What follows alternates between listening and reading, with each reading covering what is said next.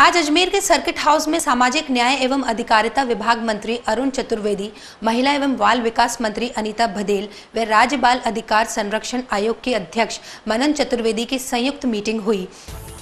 जिसमें समाज कल्याण विभाग और बाल अधिकारिता विभाग की प्रमुख योजनाओं पर चर्चा की गई। उधर मनन चतुर्वेदी ने बच्चों को लाभान्वित करने वाली योजनाओं की जानकारी विद्यालय में भी देने के निर्देश दिए। उसमें भारत से कई प्रदेशों से लोग आए हैं और जो एजुकेशन सिस्टम है उसको लेकर कुछ जो मुद्दे हैं उन पर डिस्कशन हो रहा है कि बच्चों की पढ़ाई के जो तरीके हैं उसमें जो नई पॉलिसीज़ वगैरह जो आ रही हैं उनसे बच्चों की स्टडीज़ पे और मानसिकता पे क्या फ़र्क पड़ता है और उसको फॉलोअप करवाने के लिए उसकी मॉनिटरिंग इम्प्लीमेंटेशन की क्या स्थिति है। उन सभी चीज़ों पे सभी अपने अपने मंतव्यता रख रहे हैं, जिसको लेकर के आगे का काम डिसाइड किया।